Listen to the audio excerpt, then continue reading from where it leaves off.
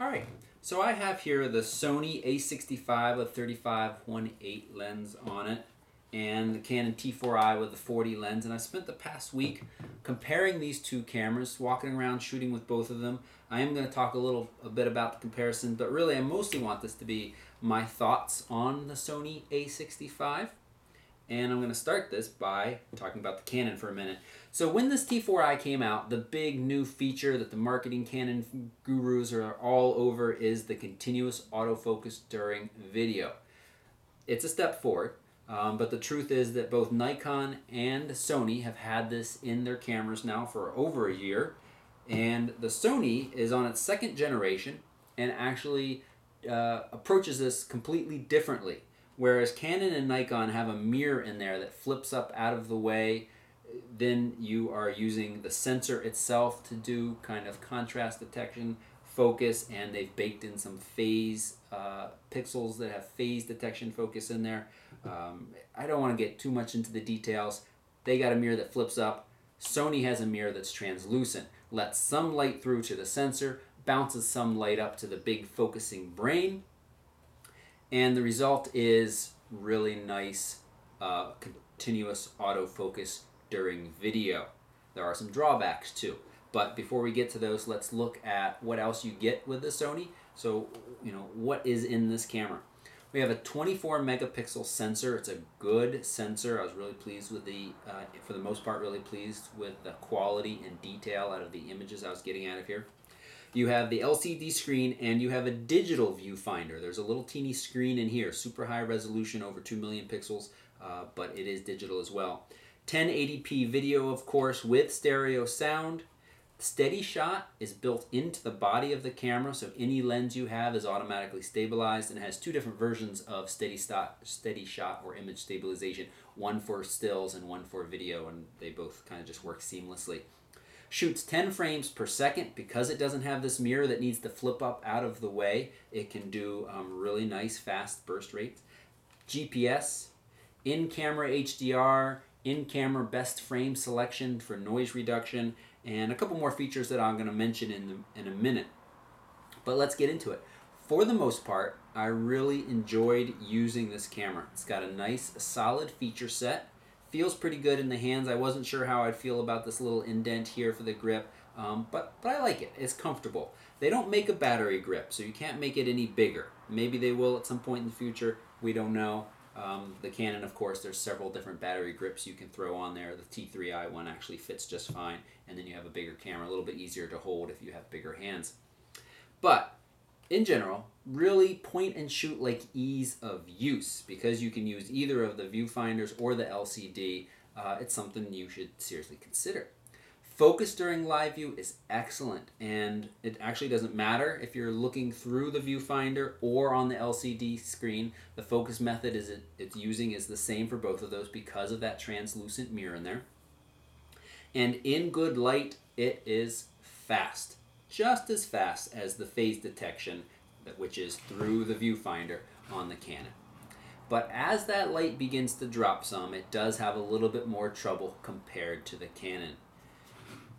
So, low light, Canon wins out looking through the viewfinder.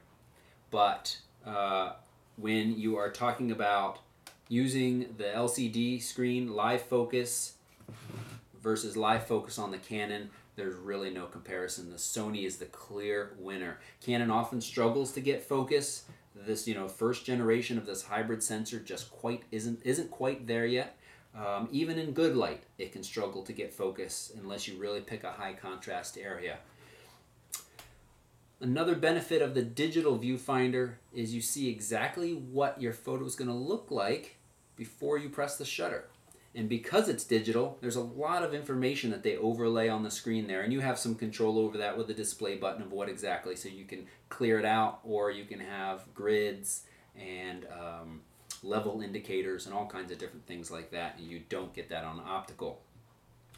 This is all good until the light begins to drop. And so now we're talking about where the Sony starts to show some serious weakness. When the light begins to drop, this little viewfinder here really struggles, and it becomes really noisy, and it's quite, you might run into an issue where you really just can't see anything at all. Because this is optical on this side, as long as your eyeball has enough light to see, you can still see and compose your pictures. Doesn't necessarily mean that the Canon is going to take a better picture, but at least you can see what you're doing and compose the pictures. Another thing that I found a little bit annoying about this viewfinder is directly after you take a picture, it reviews the image. And I'm used to reviewing the image here if I want to. So with a Canon, I can look through here, take a shot, take a shot, take a shot, and then review the most recent one or the last couple here.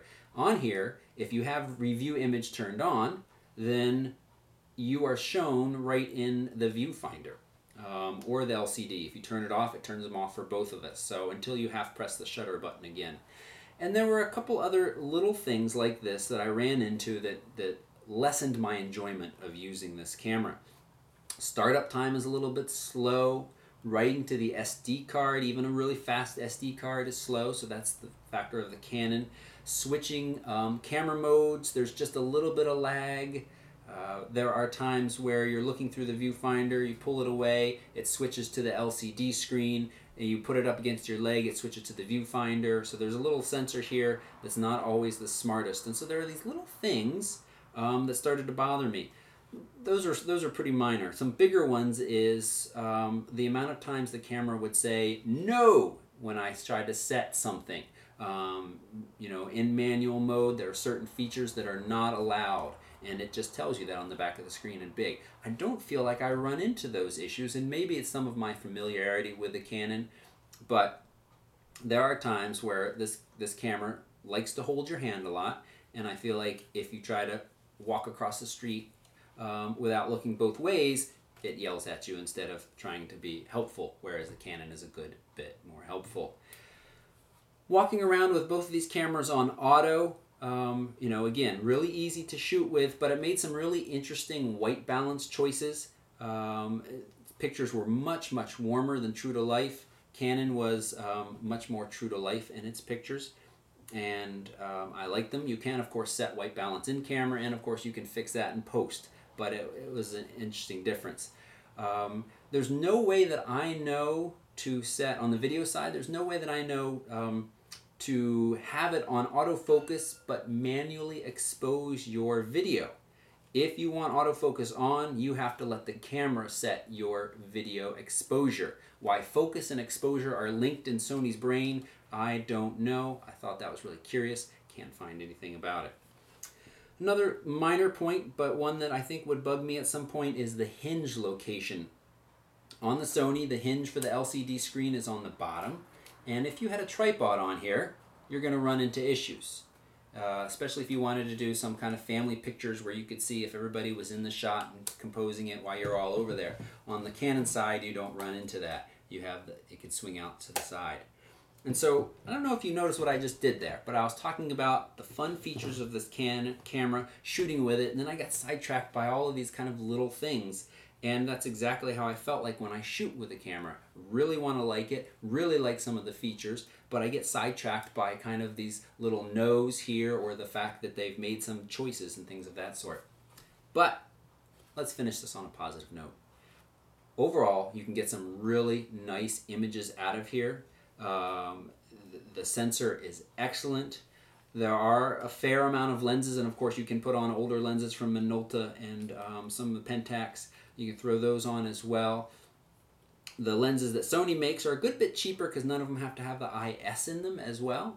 And that will save you a few dollars down the road. But they also don't have quite the high-end lens selection that you get on the Nikon or Canon side of things. So that's a downside.